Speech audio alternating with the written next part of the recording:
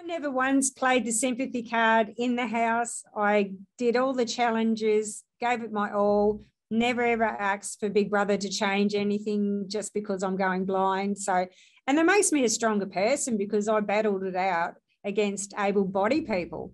So going in there, you know, having a disability, yeah, it was unbelievable. So, you know, to all the people who are saying that my eyes, that it's fake, I am going blind. I do have an eye disease. So I'm just proud. I'm so proud of myself. We had a moment, we had a beautiful moment where we just said, like, we're just so happy that it was us three there together.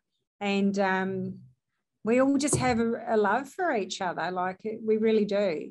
Regardless of what happened in the game, we're there for each other. Oh, they were happy for me, they really were, but I reckon deep down inside in both their hearts, they would have went, damn, she did it.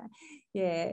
Oh my goodness, I felt so sick and I was so nervous and I was just waiting for her to read out either Johnson's name or Terrace's name. I didn't think that I was going to win it. Yeah, I was so shocked. I was blown away, absolutely blown away. I couldn't believe it. It is such an honour. It is such an honour because I've been known as the Queen of Big Brother for so many years, and I lived up to that name.